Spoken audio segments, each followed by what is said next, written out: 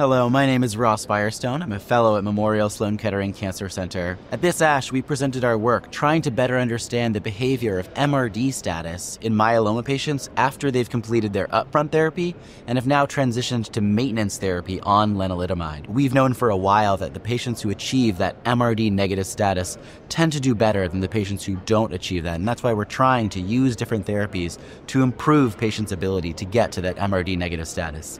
But what we wanted to look at was whether or not changes to a patient's MRD status are meaningful in the context of their disease course. So what we did is we ran a clinical trial of over 100 patients who were on lenalidomide maintenance. We did a bone marrow biopsy every single year to monitor changes to their MRD status.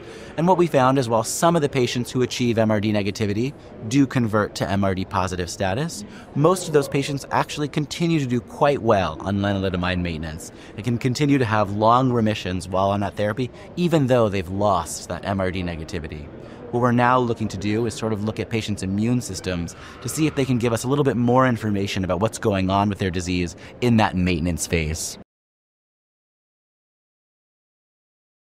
One other thing we've noticed is that lots of people on our study who start MRD positive actually convert to MRD negative, and these patients tend to do very well as well. And over the course of our trial, we've seen very few patients for whom that happened to, who then they've ultimately had a disease progression in a short time afterward. What we're trying to do now is sort of augment the standard MRD tools that we use in clinic with a better understanding of our patients' immune systems and sort of how that plays into their disease and whether we can use it to predict how long a patient will stay in remission. A component of a patient's immune system is typically very good at sensing either aggressive disease biology or levels of disease that we can't detect with a no standard MRD-based tool. And so we're looking at a certain component of the immune system in order to see if it does a better job at detecting residual disease than our needle would during a bone marrow biopsy.